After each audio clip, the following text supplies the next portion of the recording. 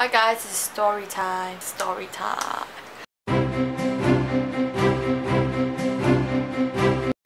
But yeah, I'll share about the time I got dengue fever, and I am one of the lucky ones who got it. I used to think that I won't get it. Like, who would be that unlucky to get it? But I did. And many people have been asking, like, how is it like? Do you feel pain? Etc. So I'm going to share with you my experience with dengue fever. So I did not realize that I had dengue fever, in the sense that I don't think that I realized that I was bitten by a dengue mosquito, because I didn't see much mosquito bites on my body. But okay, let me tell you how I found out that I got dengue fever. Okay, so like I had camp. Okay, so I came back from camp, and then after that I thought it was because of the camp that I had like freaking fever. So maybe it's fatigue or what, I don't know. So what happened was that I went to the doctors after a few days. I was alright, and then the fever keeps coming back, you know, like I was okay, then after that it comes back again. It keeps coming back and forth. I don't know if that makes sense, but so I recovered, then after that it came back again, but I didn't feel like it was anything bad. So Monday comes, and then my friends come and we play Wii. I spent the whole day playing Wii, even though I had dengue fever. Wow. But I think mine was the mild kind. It was not really bad. I could still play Wii. Crazy. But so we just playing, and I was really tired, but I still continued anyway because fun was more important to me. Yeah. But that's what happened.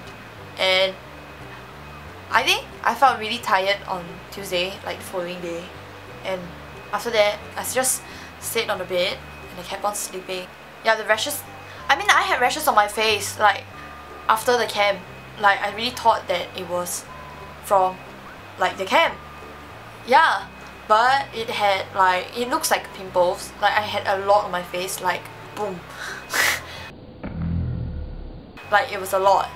And after that I told my brother about it, but he didn't say it was anything, because he had dengue before and he said that it was not dengue rashes.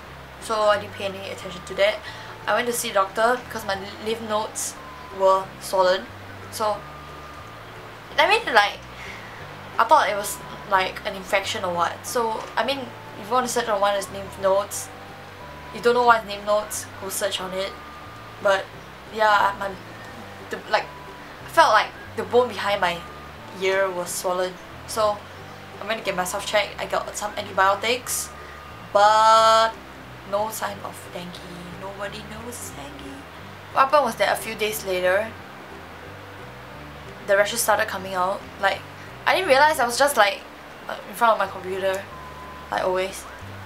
And then I realized that like my elbows were red, and then my knees were red. I mean, I just started scratching, and like I'm like, wait, why does it feel so hot? It feels warm. And then after that, hey, these rashes look familiar. Like, hey bro, I've seen you before. No, but I mean, they're not my friends, duh, but they are acquaintances. No, what I'm trying to say is, I've seen that on my brother's feet and legs before, so I sort of know how to identify how they look like.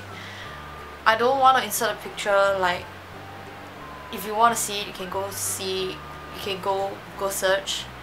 But yeah, I don't want to scare anyone, but so if you want to see it, you can search it on Google.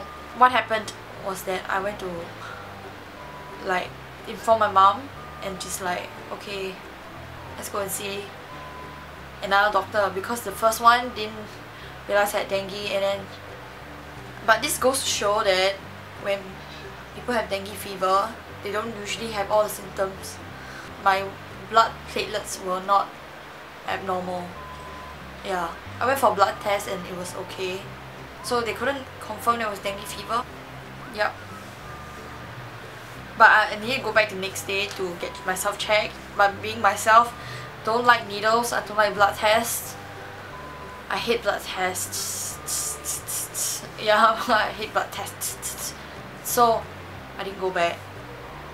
I mean, if you're like me, don't do that. Yeah, I mean, if you're sick, go and get yourself checked. Don't be like me. But I hate it so much. So I didn't go.